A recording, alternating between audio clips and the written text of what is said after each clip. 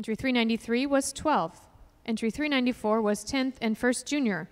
Emerald Farms Checkers Atta, exhibited by Fenton Brothers and Jodrys of Winchester, Ohio. 395 was 4th. 396 was 9th. 397 was 6th. Entry 398 was 5th. Entry 400 was 13th. Entry 401 was the winning entry and first bred and known, Covey P&A Poker Gem, exhibited by Cruz and Noah Warden of Dyersville, Iowa. Entry 403 was 8th. Entry 404 was 11th and 2nd Junior, Onward Poker Angie, exhibited by P&A Ayrshire's and Cruz's of Dyersville, Iowa. And entry 2931 was 14th. The class now in the ring are the Spring Yearling Heifers. First place award presented by Bob Kaiser, UW Extension of Juneau, Wisconsin. The Junior Award is presented by Maple Crest Farm, Steve Schneider, Lomira, Wisconsin.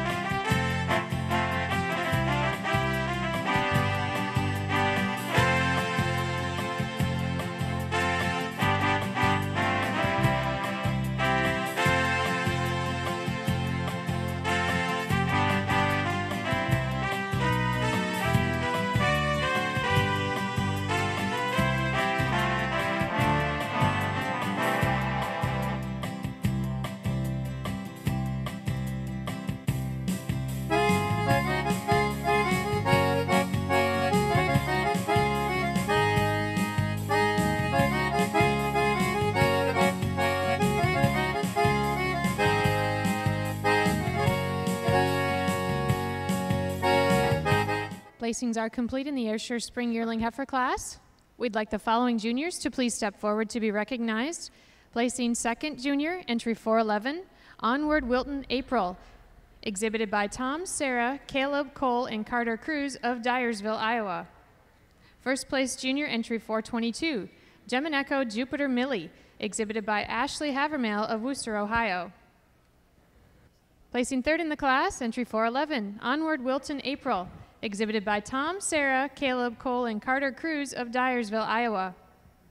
Placing second in the class and first bred known, entry 418, Mowry's Remington Precision, exhibited by Jordan Helsley of Warring Spring, Pennsylvania. And your winning entry, entry 422, Gemeneco Jupiter Millie, exhibited by Ashley Havermail of Wooster, Ohio. Congratulations. Judge your comments. Well, another real nice class here in our Ayrshire ring, and just two really balanced heifers to come right to the top of the class. Not the biggest heifers, not the tallest heifers, but when the first heifer comes out here, she's so correct. She's beautifully balanced. She's got that uphill run. She's dairy and clean from end to end. She's a heifer that tracks out quite nicely on her hind legs and just has that overall style for me to come right to the front today. And then we're going to follow her with a very similar heifer here in second. The heifer in second, again, not the largest heifer, but a heifer that's so balanced when she's out on the move. She moves out so correctly on her hind legs. I prefer the set, the flex to the hock, the way she tracks when she's on the move over the real streamlined heifer here in third. The young man with the heifer in third, again, not the largest heifer in her either, but a heifer that's got that nice uphill run. She's level from hooks to pins. She's a little fuller through the crops region, just a little more dairy style the whole way through than the big heifer we have here in fourth. Heifer in fourth, a bit of a problem. Heifer four is a heifer you love the size and scale to her, but when you get her out on the move, I'd like to see her keep her legs out behind her a little more, just place them a little more correctly as she's moving. Just be a little fuller up through the front end to get over the heifers above her, but she uses that advantage and overall blending the parts over a real dairy heifer coming in fifth. Heifer in fifth, a heifer you really admire, that style that she has.